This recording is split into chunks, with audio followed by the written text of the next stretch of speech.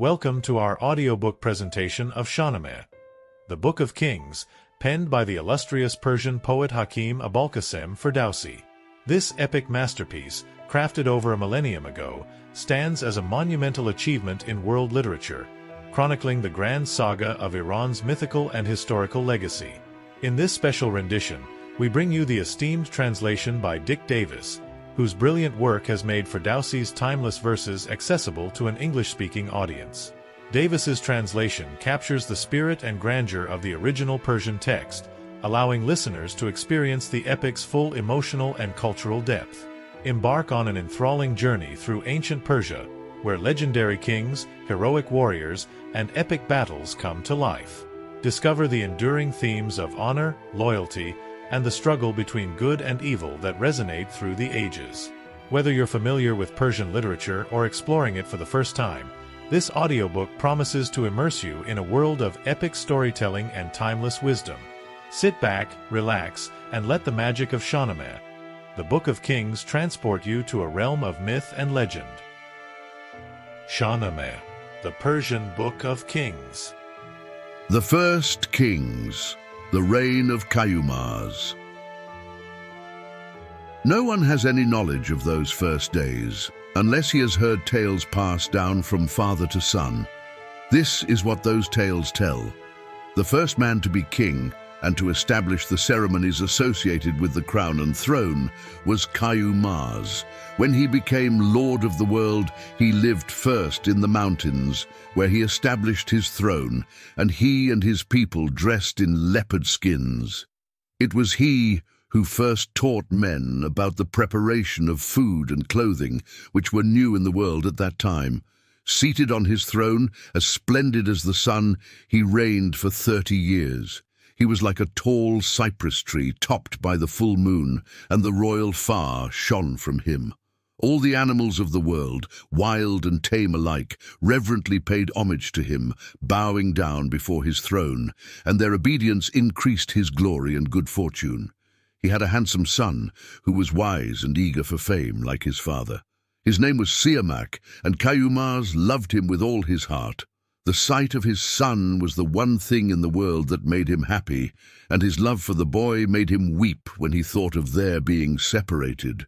Shahnameh grew into a fine young man, and he had no enemies except for Ahriman, who was secretly jealous of his splendor and looked for ways to humble him. Ahriman had a son who was like a savage wolf. This fearless youth gathered an army together, spread sedition throughout the world, and prepared to attack the king. Kayumars was unaware of these machinations, but the angel Sarush appeared before Shahnameh in the guise of a magical being swathed in a leopard skin, and told him of the plots against his father. The prince's heart seethed with fury, and he gathered an army together. There was no armor at that time, and the prince dressed for war in a leopard skin. The two armies met face to face, and Shahnameh strode forward to attack, but the black demon sunk his claws into the prince's unprotected body and stretched the noble Shahnameh in the dust. Now in the dirt, he laid the king's son low, clawed at his gut, and struck the fatal blow. So perished Shahnameh. A demon's hand left leaderless his people and his land. When the king heard of his son's death, his world darkened with sorrow. He descended from the throne, weeping and beating his head, and scoring his royal flesh in an agony of distress. His face was smeared with blood, his heart was in mourning, and his days were filled with sorrow. The army was arrayed before the king, and a cry of grief went up from its ranks. Everyone wore blue as a sign of mourning, and all the animals, wild and tame alike, and the birds of the air gathered and made their way, weeping and crying to the mountains, and the dust sent up by the throng of mourners hovered in the air above the king's court. They mourned for a year, until the glorious Sarush brought a message from God, saying, "Kayumars, weep no more, but be of sound mind again. Gather an army together, and fight against this malevolent demon." The king turned his weeping face toward the heavens, and prayed to the great God that evil strike those who think evil. Then he prepared to avenge the death of Siamak, neither sleeping at night nor pausing to eat in the day.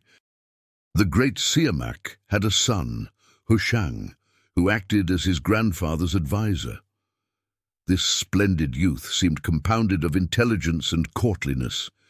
Kayumars lovingly brought him up as his own son, because Hushang reminded him of Siamak, and he had eyes for no one else. When his heart was set on war and vengeance, he summoned Hushang and laid before him his plans and secrets.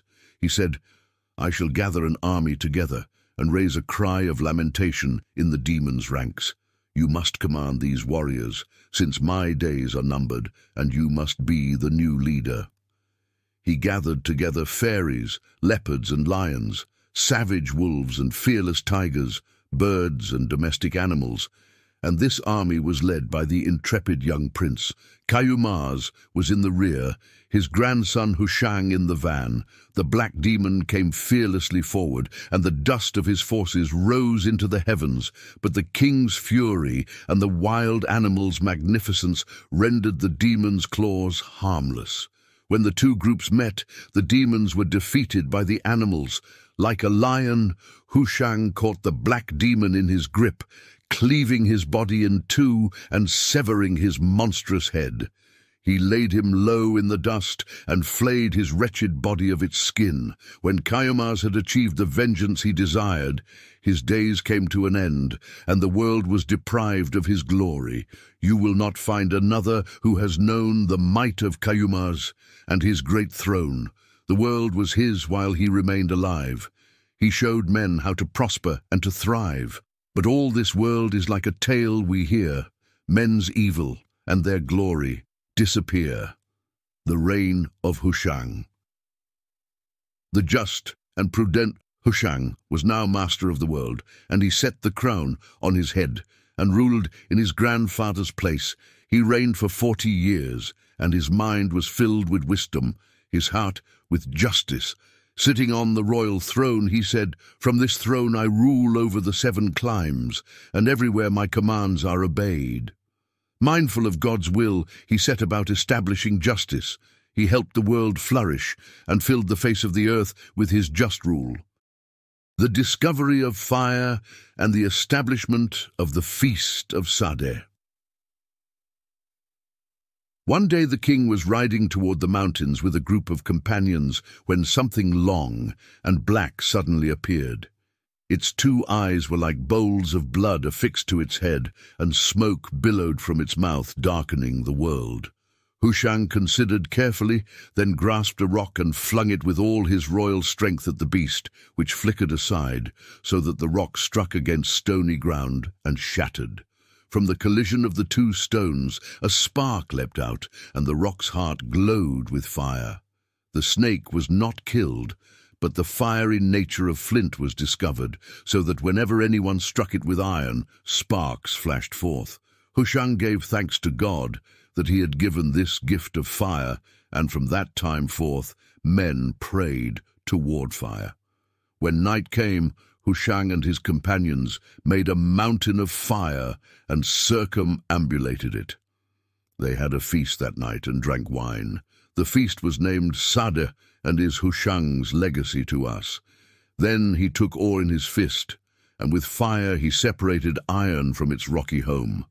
In this way he created the blacksmith's craft, fashioning maces, axes, saws, and hatchets. Then he turned his attention to irrigation, bringing water from lakes to the plains by means of channels and canals, and so using his royal far to lessen men's labor. In this way, he increased the land available for agriculture and the harvest, so that each man could grow grain for his own bread and know the fruits of his own toil. Hushang used his God-given royal authority to separate animals into those that are wild and can be hunted, like onager and deer, and those suitable for domestic use, like cows, sheep, and donkeys. He killed animals with fine pelts, like foxes and ermine, the soft squirrel, and the sable, whose fur is so warm and had fine clothes made from them. Hushang toiled and spread justice, and consumed his due of the world's goods, and then departed, leaving behind nothing but his good name.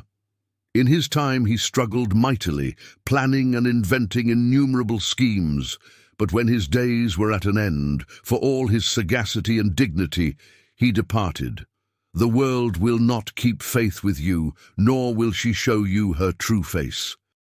The reign of Thammuris Hushang had an intelligent son, Thammuris, who was called the Binder of Demons. He sat on his father's throne and swore to preserve the customs his father had instituted. He called his wise counselors to him and spoke eloquently with them, saying, "Today the throne and crown, the treasury and army are mine. With my wisdom I shall cleanse the world of evil. I shall restrict the power of demons everywhere and make myself lord of the world. Whatever is useful in the world, I will reveal and make available to mankind." Then he sheared sheep and goats and spun their wool into fibers, from which he fashioned clothes.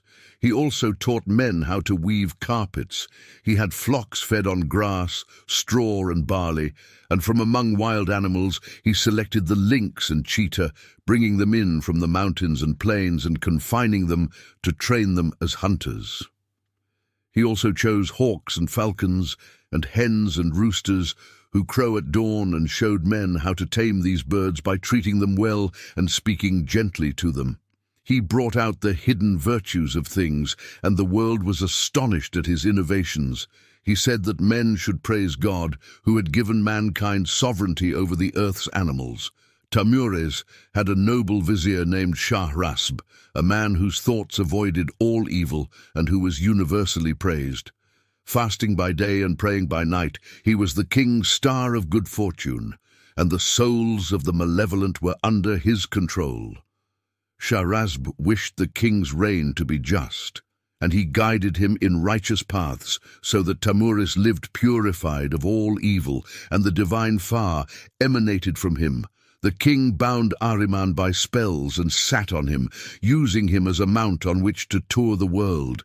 When the demons saw this, many of them gathered in groups and murmured against him, saying the crown and fire were no longer his. But Thammuris learned of their sedition and attacked them, breaking their rebellion. He girded himself with God's glory and lifted his heavy mace to his shoulders, ready for battle. All the demons and sorcerers came together in a great army, with the black demon as their leader, and their roars ascended to the heavens. But Thammuris suddenly confronted them, and the war did not last long. 2/3 of the demons he subdued by spells, and the other third by his heavy mace. He dragged them wounded and in chains in the dust, and they pleaded for their lives, saying, "Don't kill us. We can teach you something new and highly profitable." The king granted them their lives on condition that they reveal their secrets to him, and when he had freed them from their chains, they had no choice but to obey him. They taught the king how to write, and his heart glowed like the sun with this knowledge. They did not teach him just one script, but almost 30, including the Western, Arab, and Persian ways of writing, as well as the Sogdian, Chinese, and Pahlavi, showing him how the letters are formed and pronounced. For 30 years the king performed these and other noble actions. Then his days were at an end, and he departed, and the memory of his struggles was his memorial. The reign of Jamshid. All mourned when the binder of demons died, but his splendid son Jamshid, his heart filled with his father's precepts, then prepared to reign. He sat on his father's throne, wearing a golden crown according to royal custom. The imperial far was his, the world submitted to him, quarrels were laid to rest, and all demons, birds and fairies obeyed Jamshid's commands. The royal throne shone with his luster, and the wealth of the world increased. He said, "God's glory is with me. I am both prince and priest. I hold evildoers back from their evil, and I guide souls toward the light." First he turned his attention to weapons of war, and he opened the way to glory for his warriors. His royal far softened iron, and his able mind taught men how to fashion helmets, chainmail, cuirasses, swords, and barding for horses. Occupied in this way for 50 years, he laid up stores of weapons. For another 50 years he gave his mind to the making of clothes, for both feasting and fighting, using linen, silk, and wool, and fashioning fine stuffs and brocades from them. He taught the arts of spinning and weaving, dyeing and sewing. The world rejoiced in his reign, and he too rejoiced. Then he spent 50 years gathering the men of different professions about him. He separated those whose business is prayer and worship, assigning the mountains to them as their dwelling place. Next, he drew up ranks of men who carry lances, the lion warriors who give splendor to their army and country, who are the throne's support, and from whom a man's good reputation comes. The third group were those who work in the fields, sowing and reaping and receiving no man's thanks, although no one reproaches them when it is time to eat. They are free men and quarrel with no one, and the world flourishes through their labor. As a sage once said, "It's only laziness that will make a slave of a free man." The fourth group were the men who work with their hands at various crafts and trades. They are contumacious people, and their hearts are always filled with anxiety. Jamshid spent 50 years arranging these matters, so that each man was aware of his appropriate duties and knew his own worth and rank. Then he ordered the demons to mix clay and water and pack the mixture into molds for bricks. They made foundations of stone and plaster. Then, using the science of geometry, they made the superstructure with bricks. In this way, they built public baths and castles, and palaces that are a refuge against misfortune. He spent time extracting brilliant jewels and precious metals from rock, and so came into the possession of rubies, amber, gold, and silver. He used magic to solve the mysteries of how this could be done.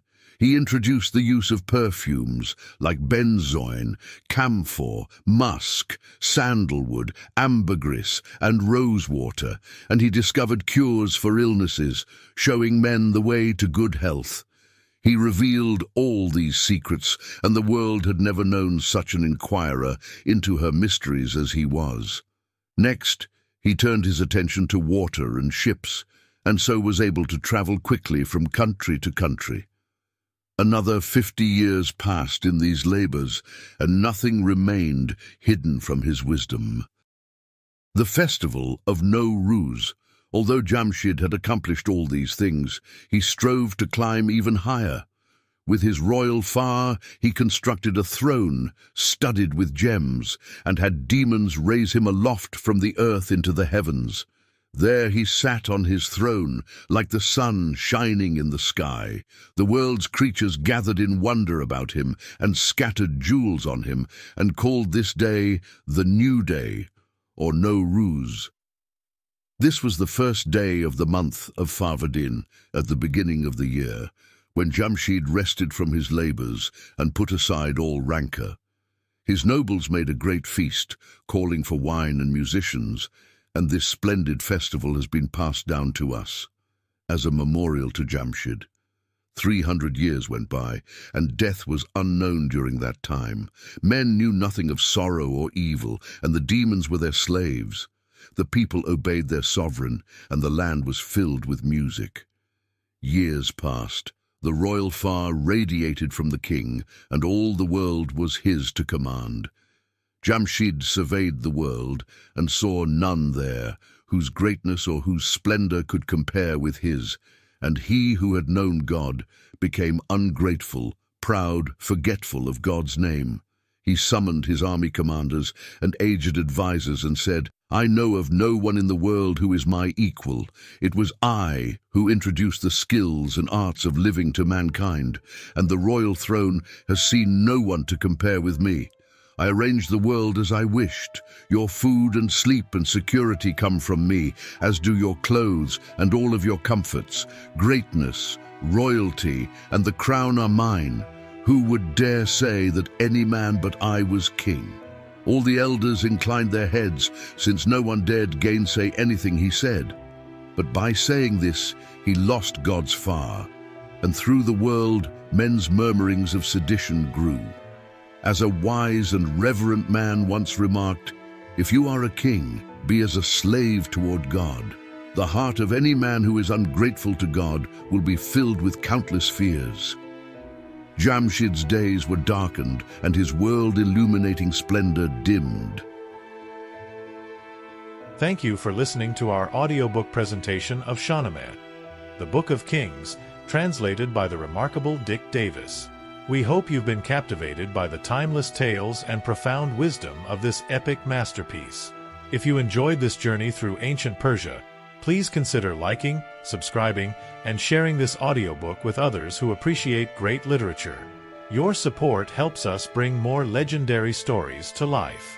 We'd love to hear your feedback and thoughts on this episode, so please leave a comment or connect with us on social media. Stay tuned for more classic tales and epic adventures in our upcoming episodes. Until next time, keep exploring the world of literature and let the power of storytelling enrich your life.